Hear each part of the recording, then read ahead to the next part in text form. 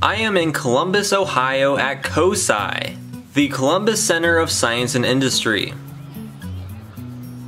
As the name suggests, this is a science museum in downtown Columbus. Some of the skyscrapers can be seen in the background. I have made the trek here specifically because it is currently home to the Marvel Universe of Superheroes special exhibit, and I've been really wanting to see that, but that is featured in a separate video. In this one, we're going to start going through the main museum exhibits. Now, I thought this was more of a children's museum, and there certainly is that element, but it turns out there's a lot of cool exhibits here. So it's going to be split up into two parts besides the Marvel exhibit. Anyways, let's get started by taking a look at these scrap metal dinosaurs outside. There's the T-Rex.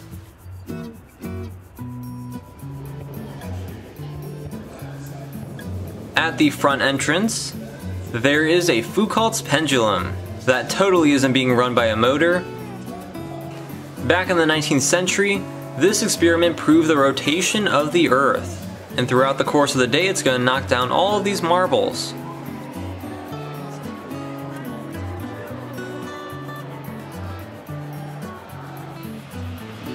The first exhibit is the ocean. Through the shipwreck entrance, we enter a sea cave.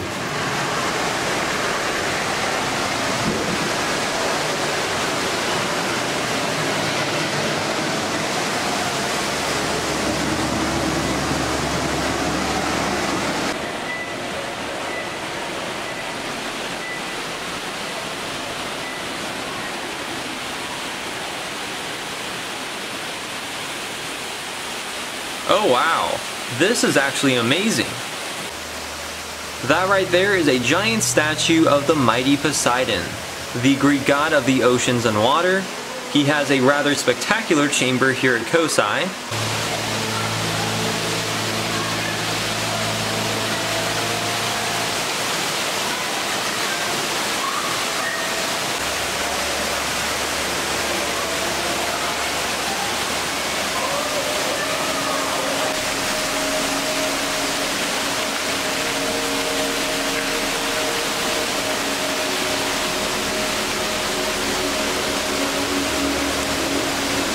They also have these perfect laminar flows that you can control.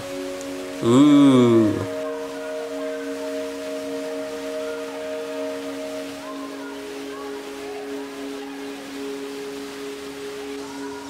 Here's a station to manufacture some big waves.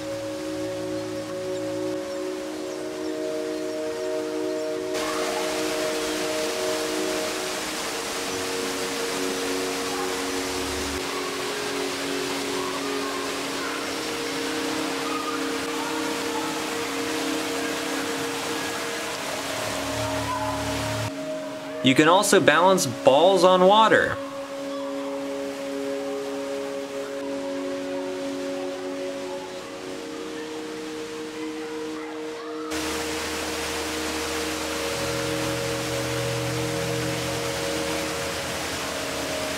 I'm impressed with this. This is a very well themed exhibit, but there's more to it.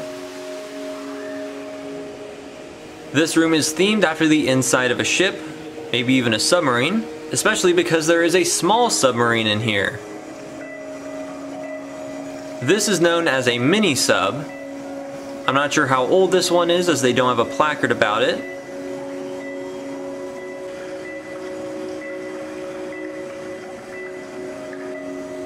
Visitors can descend into the submarine and experience the claustrophobia.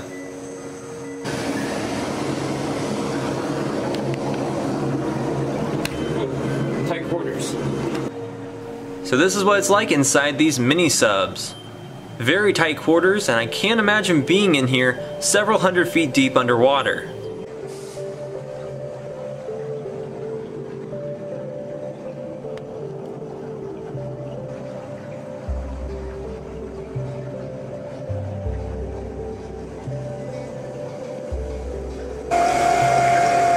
That's actually pretty awesome. Hello. Wonder where this tunnel leads.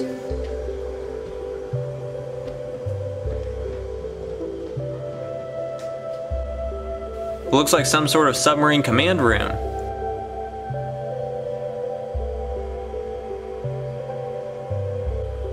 I'm not sure what these buttons are supposed to do.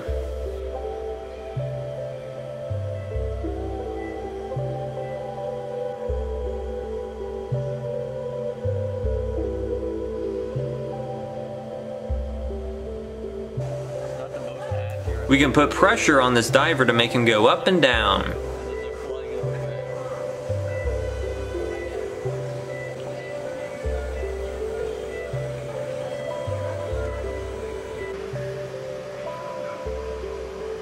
Here's a model pirate ship.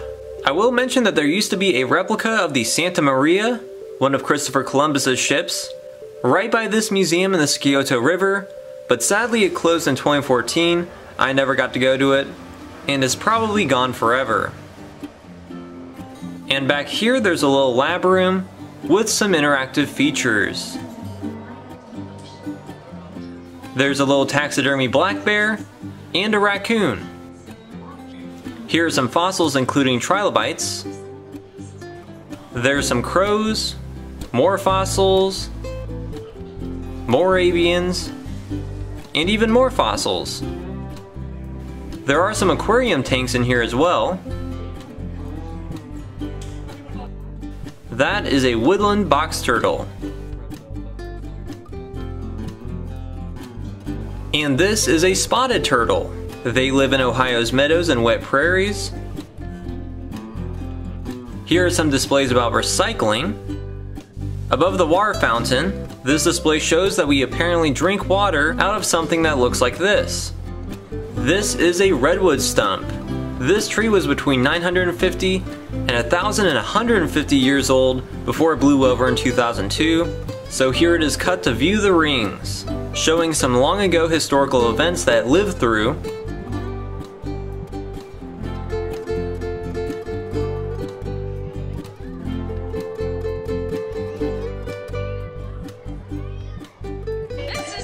Now it is time for rat basketball.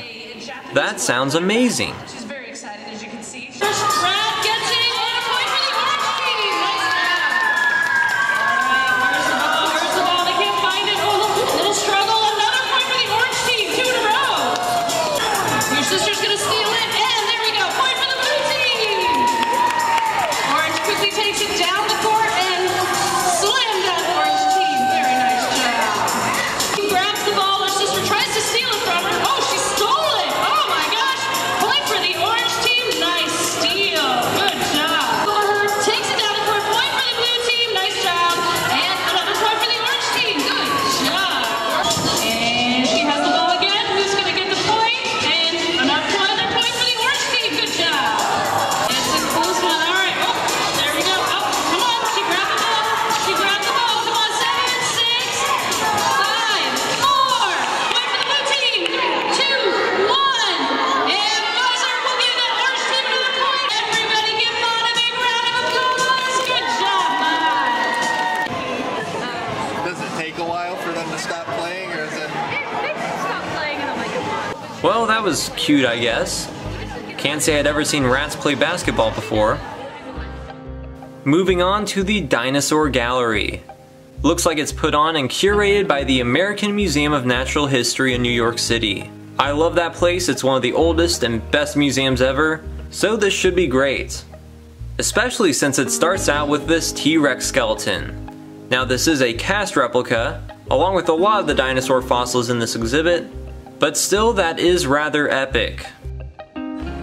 This is an animated model of how a T-Rex walked, or rather rampaged, based on relatively recent reconfigurations made to the skeleton. This is the big femur bone of a Daspletosaurus found in Alberta. Here is the 8-foot long femur of a Titanosaur. They weighed about 70 tons. This is a steel and fiberglass Apatosaurus, a full-scale 3D version of a digital rendering made on a software program that was able to predict its joint ranges based off real fossils. These are some massive vertebrae of an Apatosaurus. It had a pretty long and large neck to support. Here's a toe bone and claw of an Apatosaurus. It is believed that it basically tiptoed around. Here are some fossilized tracks of dinosaurs found in New England. Here's a replica dino track fossil that lights up. This is the foot of a small carnivorous dinosaur, which is a lot like that of a modern turkey. Here's a cast of a Tyrannosaurus rex footprint. The tracks of many dinosaur species very much resemble the tracks left by ostriches. Apparently they are close relatives. This is a Pronocephale skull cast. It has extra thick layers of bone. This is the skull of a late Cretaceous Triceratops. Some dinosaurs had horns and spikes on their faces. In the center is a Triceratops nose horn. Here's the skull of a baby Protoceratops. They must have grown to be pretty large. These are the horns of an Anchiceratops. They were like Triceratops, but they also had these horns on their forehead. This Pentaceratops skull was discovered in New Mexico. There are lots of horned dinosaur skulls in this exhibit. This is a Styracosaurus skull.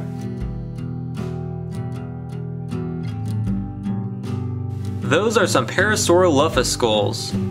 They had some weirdly shaped heads. Here's a comparison between a Pachycephalosaurus and a modern bighorn sheep skull. They both use their heads to fight, though I think the dinosaur would win pretty easily. Here's a Stegosaurus skeleton. They lived about 150 million years ago, and the fossils for this skeleton were discovered in Wyoming. This is a really interesting tableau featuring Liaoning, China, 130 million years ago. Since the 1990s, it has been one of the most important fossil sites in the world. Lots of interesting mammal, amphibian, plant, and yes, dinosaur fossils have been discovered there. Based on that evidence, this diorama has been created, featuring a regular prehistoric day in the lives of some long extinct creatures.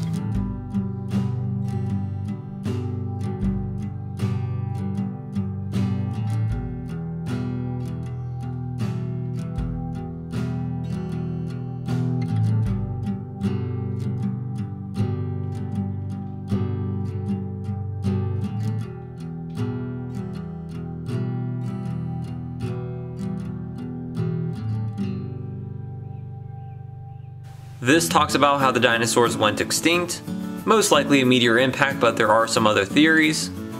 These are some samples of KT boundary, believed to be evidence of that asteroid or comet that caused the mass extinction event. Luckily, about half of life survived, so we exist. During the Cretaceous period, there were some colossal crocodiles. That's the skull of one on the left, compared to a modern alligator skull on the right. This is a Bambiraptor, a mini dinosaur that was very similar to birds.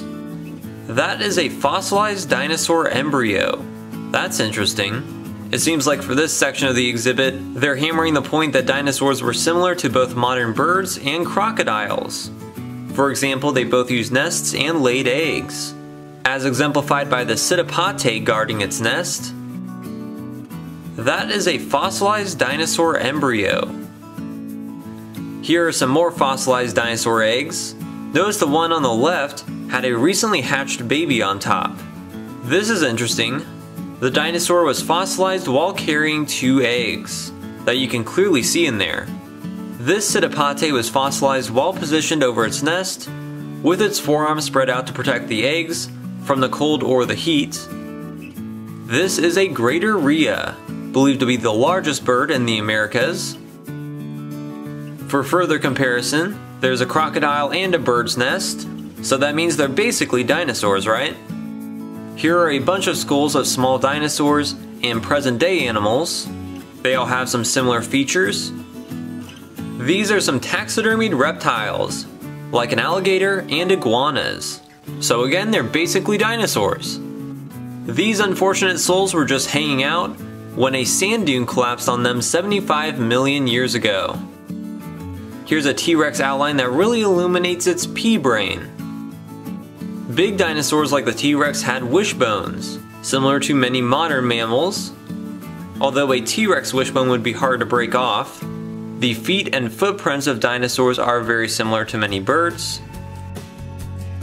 This Therizinosaur was a feathered theropod who had some awesome big claws. Here are some velociraptors, which are believed to be different from how they appeared in Jurassic Park, in one part because of their similarities to birds. This is a fuzzy dinosaur. Before this museum, I don't think I'd ever seen a feathered dinosaur. It is now believed that the Eutyrannus had lots of feathers, or rather proto-feathers. Obviously they couldn't fly, but it is believed that these were advantageous to keep them warm, sense their environment, and attract mates. These are some samples of feathers. Dinosaurs did apparently contribute to their evolution. This is an Archaeopteryx fossil. It caused a sensation when it was first discovered in 1861, as it was a dinosaur that had wings and feathers. At that time, it correlated with Darwin's new theory of evolution and natural selection, showing how this species was a transition between non-avian dinosaurs and birds. These are some more fossil casts that suggest dinosaurs with feathers, despite their inability to fly. These late dinosaurs showed that smaller ones started specializing to get to fly. And finally, here are some bird fossils. And these are some little insects and feathers preserved in fossilized amber. They're over 100 million years old. Next up, there's an exhibit about Cuba, also curated by the American Museum of Natural History. This is neat. A beautiful antique car that was imported to Cuba over 60 years ago, before the revolution and embargo. Since many Cubans still have and maintain American-made cars from the 50s similar to this one, and use them to get around, there are classic cars everywhere in Cuba. There's some nice architecture here with a variety of exhibits about Cuban natural history and culture. This is a Cuban bicycle taxi. That's one way to get around. And this is the costume of a tall street performer. They're still popular in Old Town Havana. This is a room full of tobacco. For a long time, Cuba has cultivated lots of tobacco and made cigars. While I'm not a fan of cigars, I do support Cuban cigar boxes. They make for great little boxes. This is a decorated altar throne of the Afro-Cuban Orisha faith. These are made for their deities like Oshun and Yamaya. And this is a more leafy Orisha altar that celebrates the three warriors, the deities that are considered to embody the powers of the forest. Now let's head to the Alejandro de Humboldt National Park, one of the most diverse ecosystems in the Caribbean. Some unique animals there include the Desmares hutia and the Cuban solnodon on the right, with its venomous saliva.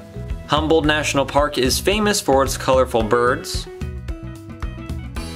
There are also hundreds of beautiful butterfly species and a plethora of snails. This is a bearded anole, similar to the chameleon in some ways, especially in the weird eyes. This is a boa constrictor. This one is from Central America, but it is similar to the Cuban boa that hunts at Humboldt National Park. And there's a Cuban tree frog hanging from the glass. There are some really cool caves in Cuba that are home to owls. Mainland Cuba and some of the smaller islands nearby had indigenous people. There's a big replica of some rock art found in a cave.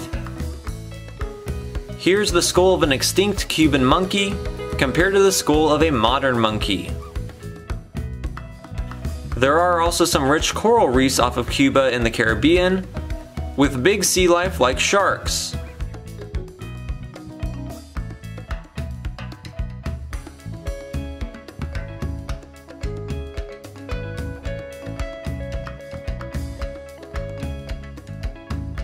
There's also the Zapata Peninsula wetlands, covering about 1.5 million acres. Mighty crocodiles live there. This exhibit is really good, and I do hope things with Cuba improve in the near future, as I'd really like to go there, especially to see Finca Vigía, Ernest Hemingway's home. This is a small exhibit sponsored by Honda called Meet the Innovators. They have some displays about their automotive innovations, enhancements, and testing.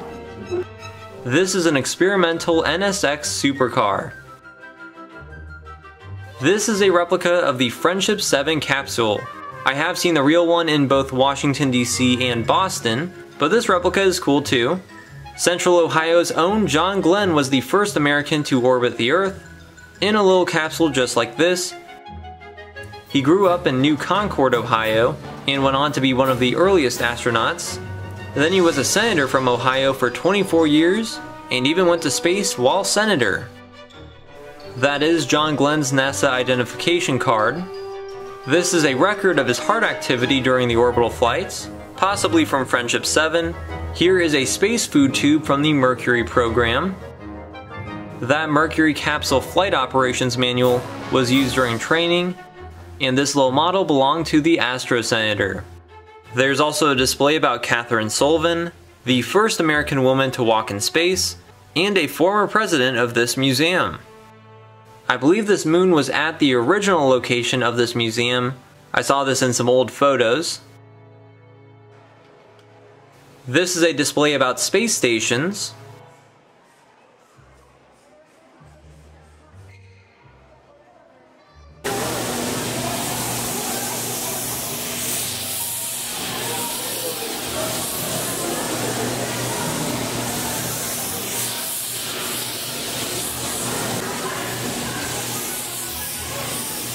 There's also a random display of Cracker Jack memorabilia in the space exhibit.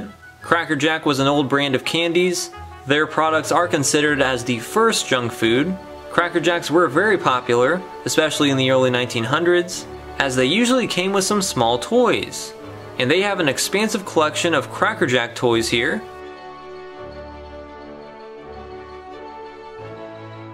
It looks like during the 30s or 40s, they had a president coin series where you could try to collect all the presidents. I'm sure when I was a kid I would have tried to do that. So I hope you've enjoyed the tour so far. Continue to part 2 of COSI, where we continue up to the top floor, where they have the Streets of Progress and an interesting health exhibit.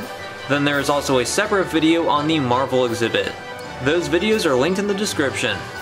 Thanks for watching.